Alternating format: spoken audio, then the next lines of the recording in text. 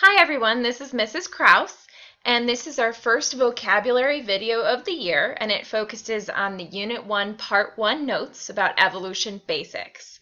Now, because it's a video that focuses on vocabulary, it's not going to be super exciting, but it is going to give you a good foundation for some of the more exciting activities that we'll be doing in class. As you are going through the video, you are going to be filling in something called the guided video notes for each vocab term that we come across in the video. And as we go through this first one, I will show you how to do it. Okay. Now, our first vocabulary term in the notes is evolution, and this term can be found along with all the other ones in this video on the comprehensive vocab list that is a Google Doc posted to the wiki page. So the first term is evolution. Now, in your notes, that term was defined as a change in the frequency of particular traits within a population. For each of these terms, I'm going to give you an alternate definition. We're going to call that the definition in the video, so that you're aware of the multiple ways the definition can be expressed. So, an alternate definition for evolution might be a change in the amount of individuals displaying a particular inherited trait over several generations. So let's go ahead and fill in those two definitions to our guided video notes worksheet. Okay, so this is term number 1, which is evolution. Our definition from the notes was a change in the frequency of particular traits within a population. And I'm okay with you just writing word for word what's in the notes. Now, the definition that we just got from the video was a change in the amount of individuals displaying a particular trait or a particular inherited trait over several generations. Now, you can choose to download the guided video notes worksheet from the wiki page and type in these definitions, or you can choose to write them out. Either way, you need to have a paper copy of your work in class the day that it's due. Okay. Now, for this one, I didn't give you a memory trick, and I didn't break down the word for you into its parts to clarify its meaning. So we're going to leave the last column blank for this first term, evolution. Moving on to our second term, vocab term number 2 is adaptations. In the notes, we defined adaptations as characteristics that help organisms be more suited to their environment and better able to survive and reproduce. In the video, I'm going to give you a slightly different definition. An adaptation is a genetic variation, so in other words, an inherited trait that provides an advantage to an organism in a particular environment. For example, let's say you had a population of mice who lived on sand. There's variation in the colors of the mice. Some of them are white, some of them are tan, and some of them are black. In that environment, tan color might be considered an adaptation because it would help the mice to camouflage and stay away from their predators.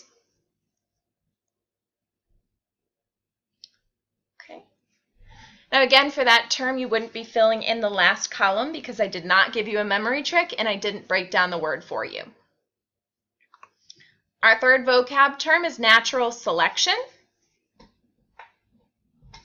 Okay, the vocabulary term natural selection was defined in the notes as individuals that are best suited to their environment will reproduce. So inherited favorable or successful characteristics will become more common from one generation to the next. And a lot of people equate the phrase survival of the fittest with natural selection, but a better way to say it might be survival and reproduction of the fittest, because in order to be fit, you have to reproduce and pass your traits on to the next generation. Okay? In the video, we're going to define natural selection as competition for limited resources that results in differential survival. So some organisms are more likely to survive Therefore, individuals with more favorable phenotypes, which is another way to say physical traits, are more likely to survive and produce more offspring, thus passing traits to subsequent, which means later, generations. So over time, those favorable traits become more and more common from generation to generation. Now for this one, I am going to be breaking down the word. So when I look at the term natural selection, I see both nature and selects. What that means is nature is going to select the individuals with the best traits for that particular environment to survive and reproduce. Now, not a trait that's favorable in one environment won't necessarily be favorable in another environment. For example, if we took the mouse population we were talking about earlier, tan coloring would not necessarily be favorable in an environment that was black slate stone. So, if I were to go to my guided video notes for this term, which I believe is term number 3, natural selection.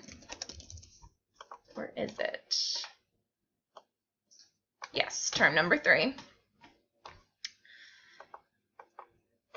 Not only would I need to fill in the definition from the notes and the definition from the video, I would also have to fill in the column for breaking down the word.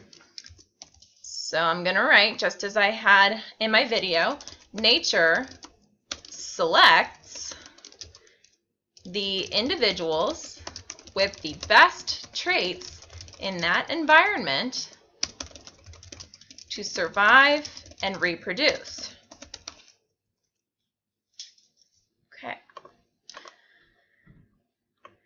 Now I have a series of images that'll kind of help depict natural selection. So with Darwin's theory of natural selection, we start out with the idea that there's variation in a population of organisms. Let's say we have a population of these circular organisms right here, and that there's variation in their coloring. Some of them are green, some of them are blue. This exists in real populations as well. On the right-hand side, you're seeing a picture of a bunch of mollusks, organisms that have a hard shell, and it appears that their shell patterns differ from organism to organism as determined by their genes, their DNA. Now, organisms reproduce, so here we're seeing both the green guy and the blue guy producing offspring, but based on the environment, some organisms are going to be more likely to reproduce than others.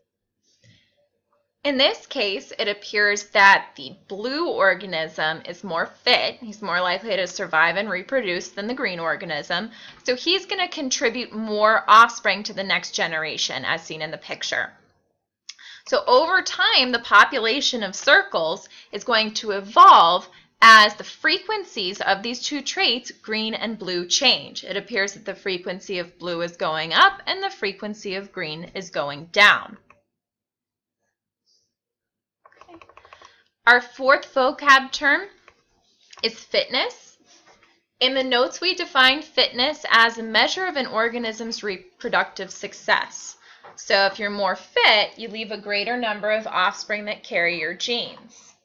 In the video, we're going to define an individual's fitness as the number of viable, which means living, and fertile, which means they can reproduce, offspring that parent produces. So in other words, a more fit individual has more babies than a less fit individual.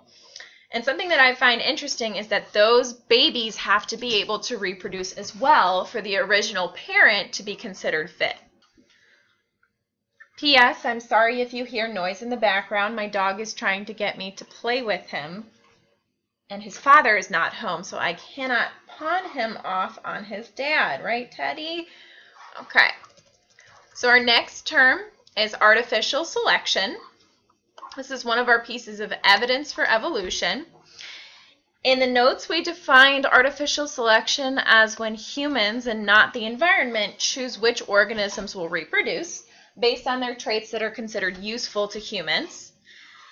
They will then encourage breeding among those organisms only. So in the next generation, we'll have a higher percentage of organisms with useful traits.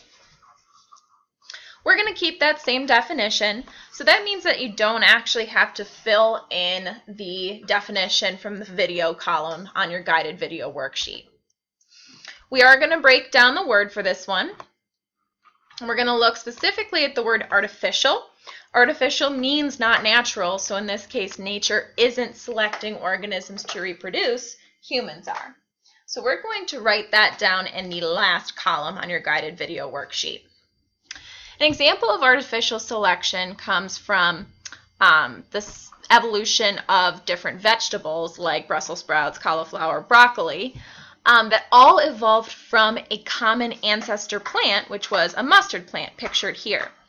So farmers selected the plants that had, let's say, the largest leaves to survive and reproduce, and over time, plants with large leaves became more common, which led to the development of the kale plant.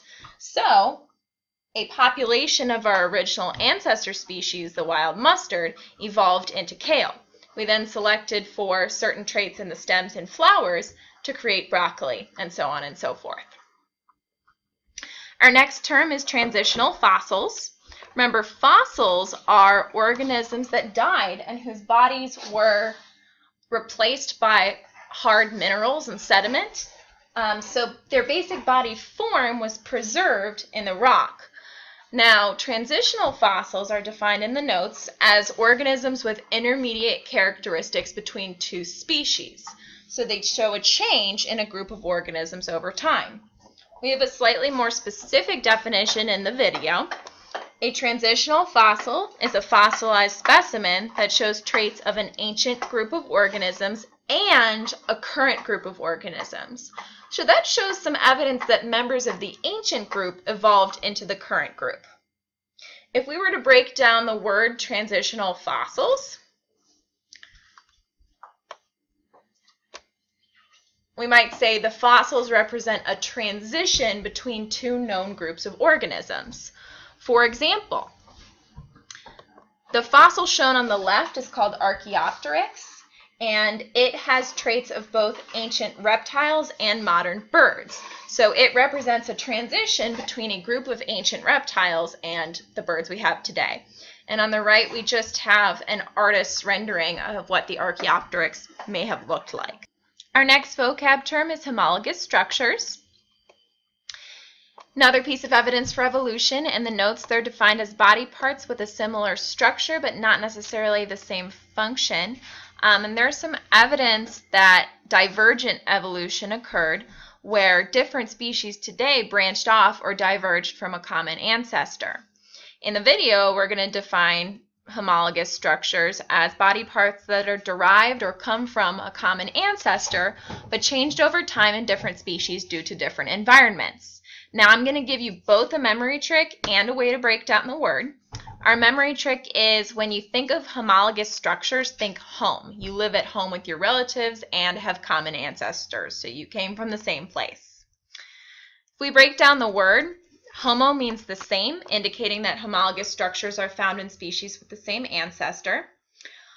For example, notice we see the basic limb pattern in the middle that's found in a bunch of different mammal species today, and they all have wrist bones, finger bones, etc.